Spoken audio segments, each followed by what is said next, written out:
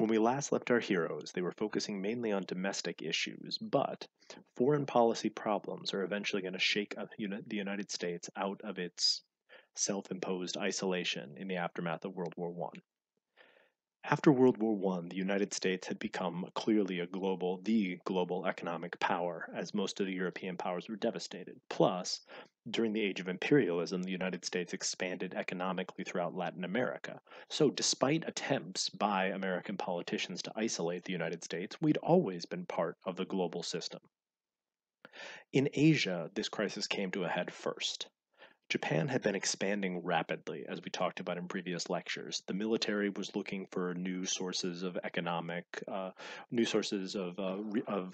raw materials in order to power their economic engine. And so in 1931, the Japanese created an incident in Manchuria by blowing up a rail car and used it as an excuse to annex the entire region, making it into the puppet state of Manchukuo. Then, after something called the Marco Polo Bridge incident, the Japanese used this conflict between Chinese and Japanese soldiers to start annexing and taking more direct control over the city of Shanghai. Urban warfare then began, and the Japanese started to invade China proper in 35, and then by 1937, they had taken over the Chinese capital of Nanjing. The Japanese destruction of Nanjing happened in full view of the international press, as had the Battle of Shanghai. Americans were present at these places and were reporting back. And so, as all of this happened, the United States public opinion started to turn sharply against the Japanese, who we'd always been racist towards, but had seen as sort of the civilized nation of Asia. But as the Japanese systematically killed the population of Nanjing, public opinion started to shift away from the Japanese even more sharply. But it would take significantly more for the United States to actually get involved. We funneled significant amounts of money to the Nationalist Army under Chiang Kai shek, but in order to actually get American troops involved, there clearly needed to be some larger provocation. In Europe, problems were just beginning. Obviously, Adolf Hitler's seizing of power in the early 1930s through a series of elections was somewhat problematic, and his annexation or his remilitarization of the Rhineland was clearly in violation of the Treaty of Versailles, as was the Anschluss with Austria. But when he tried to take on the Sudetenland, the powers of Europe sort of stood up against him. Kinda. Neville Chamberlain told Hitler that he could annex the Sudetenland but no other territory, and gave this really embarrassing speech where he waved this piece of paper in the air declaring that it was, quote, peace in our time, which ended up being incredibly embarrassing because, of course, this policy of appeasement, giving in to aggressors to stop a larger conflict, ended up being very, very ineffective in the run up to World War II. For the United States, as the world in both Asia and Europe got closer to war, we gave money to both sides. Well, not to both sides, but both to the nationalist Chinese fighting against the Japanese, and also to the British and French in preparation for their war against a more aggressive Nazi Germany. Originally, we were only going to be providing non-military goods, and they could only be purchased with cash and then carried on non-American vessels. The goal, of course, is to prevent a sort of Lusitania-type incident from dragging the United States into the war. But obviously, as both of these sides become increasingly stretched, it's going to be very, very difficult for the United States to hold to these sort of strict cash and carry policies. And in the United States, there was a very strong isolationist movement. The America First Party argued that that America should be put first, of course, and that we should stay out of European and Asian wars in order to protect American lives. And, they called back to or brought up, the pointlessness of World War I and the Treaty of Versailles and how it solved none of these issues. And so they were arguing, of course, for American isolation. The most famous member of the America First Party was none other than noted celebrity Charles Lindbergh. We remember him, of course, as the handsome farm boy who flew nonstop across the Atlantic Ocean. Charles Lindbergh spoke in a number of America First rallies and was probably their most notable spokesperson, although a number of American politicians were also associated with this. This was both because Lindbergh was, legitimately upset or legitimately wanted to keep the United States out of the war, and also because he may have had some pro-Nazi sympathies. The result of all of this is that we passed a series of neutrality acts and Congress put up further roadblocks to prevent Franklin Roosevelt from doing similar things to what Woodrow Wilson had done in the run-up to the First World War to stop the pattern from repeating itself. Because clearly, war breaking out in Europe and Asia, the United States officially staying neutral but clearly providing arms to only one side, we can sort of see where this is going. And of course, Roosevelt was gaining increasing power, and so for the America First Party, Roosevelt's own dictatorial tendencies allowed them to, compare him / criticize him, and Dr. Seuss here is, lambasting Lindbergh, but with a criticism that the America First Party would have used. The war in Europe started with the invasion of Poland. Of course, the war in Asia had been being fought for 2 years or 7 years, depending on how you count, depending on if you count it with the invasion of Manchuria or when the capital of Nanjing fell. But the war in Europe started with Hitler's invasion of Poland. This was part of a secret pact between the Soviet Union and Nazi Germany, where they agreed to stage an incident to make it look like Poland attacked the Germans, and then they'd invade simultaneously and crush the country between them.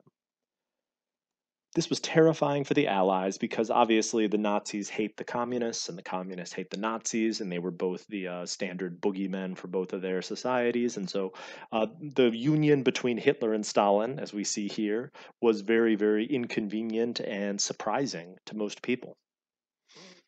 Obviously, it was not to last over the long term, and Stalin was surprisingly naive about the whole thing. But for most of the West, it appeared that the USSR was no longer an ally, and Germany would not have to fight a two-front war this time, which would make a massive difference. And of course, for the United States and for the America First Party, there was massive suffering in Poland, as I'm sure you learned about in world history class. And the America First Party claimed or argued that we should mostly stay out of these conflicts again because we don't want to risk ourselves over some pointless foreign war. And then France falls.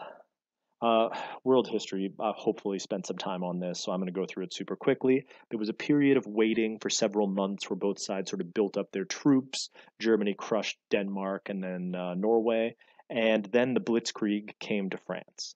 The Allies had assumed that their fortifications along the Maginot Line would be sufficient because the Ardennes forest is pretty dense, and so they didn't think that the type of mechanized tactics or tank-based tactics that the Nazis had used would be effective in such rough terrain.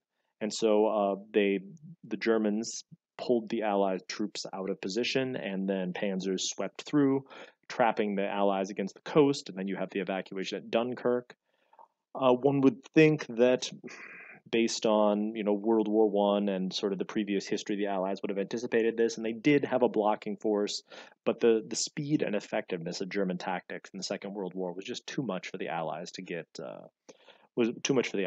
with. With France fallen and the troops evacuated from Dunkirk, the Germans began bombing the British. The Battle of Britain was the battle for dominance over the skies above the English Channel between the Luftwaffe and the Royal Air Force. And although the Royal Air Force did hold their own, the Nazis staged months of bombing raids across cities in England, hitting pretty much every target of interest, especially at night, creating significant hardship for the British, which were now the last sort of bastion of the Allied powers still fighting in Europe. With all of this uncertainty, with Asia already in open war and Europe in open war, the election of 1940 was a groundbreaking election in American history. I mean, it was a landslide win for Franklin Roosevelt, which on the one hand shouldn't be surprising because he's a massively popular president. But on the other hand, should be incredibly surprising because it's his third term, and no president has effectively won a third term at this point. And so, looking at the map, obviously, a couple things should jump out at you. The popular vote and the electoral vote are well in favor of Roosevelt, comfortably in favor of Roosevelt, but not by as large a margin as he won in either of the other two elections. And so Franklin Roosevelt gets his third term, and people are somewhat uncomfortable about this, but it's an unprecedented time. The Great Depression is still raging, and both Europe and Asia are now facing world wars. Throughout all this, the United States attempted to stay neutral, but a series of events pushed us closer to war. In Asia, the Japanese annexed French Indochina, which is modern day Vietnam, Laos, and Cambodia. This territory was ostensibly French, but after the Germans conquered the French, the Vichy puppet state gave a permission to the Japanese, who were at this point a Nazi ally, permission to annex the northern part of the territory, which the French controlling ostensibly the southern part.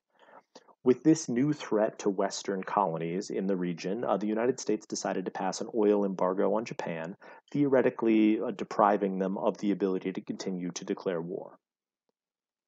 For the United States, we believed that if we cut the Japanese off from oil, we would prevent them from being able to expand their empire and force them to, at best, consolidate their territory and, at worst, consolidate their territory, and at best, withdraw from areas that they had taken and stop being as aggressive. Unfortunately, the Japanese began to look for other supplies of Western oil, namely the large reserves that were held in American colonies like the Philippines and British colonies like Singapore. In Europe, the Neutrality Act prevented us from sending aid to England, who was continuing to struggle against Nazi Germany. Uh, the Roosevelt administration believed that England was sort of the last foothold or toehold on the near the European continent, and that if England fell, that it would be very, very difficult to drive the Nazis out of Europe. So, in response to this, the Roosevelt administration pushed the first ever peacetime draft in the United States and started bringing people into the army just in case, and transitioned from cash and carry to what's called Lend-Lease. Lend-Lease got rid of the cash requirement for giving resources to belligerent powers, and it also got rid of the transportation requirement, and so we gave hundreds of millions of dollars in munitions to the UK, the USSR, and China in order to try to slow the Axis powers' advances. At this point, we were, of course, not willing to actually get involved, but now we're simply loaning tanks, planes, bullets, food, industrial products, all of these things to the Allied powers with the basic goal that, again, like in World War I, they're going to pay us back afterwards. Of course, now that American ships are moving armaments to belligerent powers in waters that are infested with submarines, attacks happen. A number of American ships were attacked on their way specifically to provide aid for England because, of course, we're moving through the German submarine blockade zone. And so, just like in the aftermath, in the lead up to World War I, this creates a public outcry, and Roosevelt is able to push a shoot on sight order for German submarines. And so, American destroyers moving to protect convoys of U.S. ships are now fighting an undeclared naval war against German submarines. Although this war is undeclared and public opinion is turning sharply against Nazi Germany, there's not enough of a groundswell to yet bring the United States into the war. It would require a direct attack on the United States or some sort of dramatic event before public opinion would shift and Roosevelt could ask Congress for a declaration of war. So right now, the situation is war in Asia, war in Europe, the United States providing aid to the Allies, trying to fight a proxy war against the Axis powers, but not yet officially involved.